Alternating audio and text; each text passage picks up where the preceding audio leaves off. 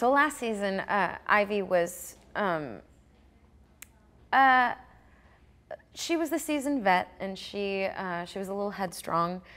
This season, she's learned a little humility, and she's trying to mend some of the bridges that she burned in season 1, and trying to salvage some of those friendships that she lost.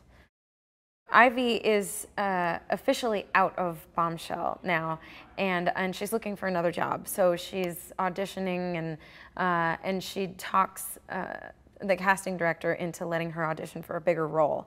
And so she's kind of weaseled her way into another job, hopefully.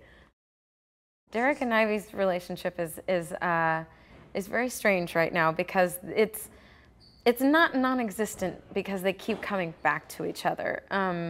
They're two people who need each other in a very strange way, and they fill some kind of void for each other that nobody else can.